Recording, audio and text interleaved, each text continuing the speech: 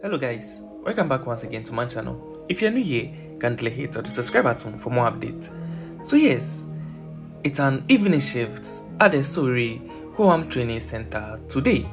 Yes, you all know we have not been in Premier League action in some days now due to the international duties some of our players are having, but yes, the boys are back on the pitch as everyone is focused and ready, determined for the Newcastle clash. So yes, Cucu joined Armando Broja, Malo Gusto, Rhys James and Raheem Sterling today after a slightly knock in his injury as he has recovered and ready for the match against Newcastle.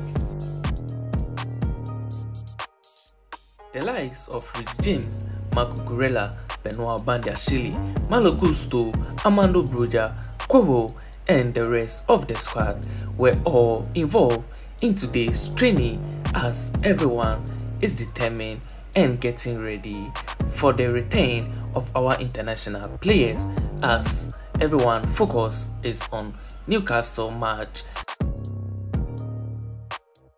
Yes, amazing news reaching us is that NKUNKU and ROMEO LAVIA have returned to full training and they are ready to play against Newcastle United if Mauricio Pochettino called them to play. Yes, and that is a great news for us Chelsea fans. So yes, if you are new here, don't forget to subscribe to the channel, like, share, turn on post notification bell for more updates. See you soon.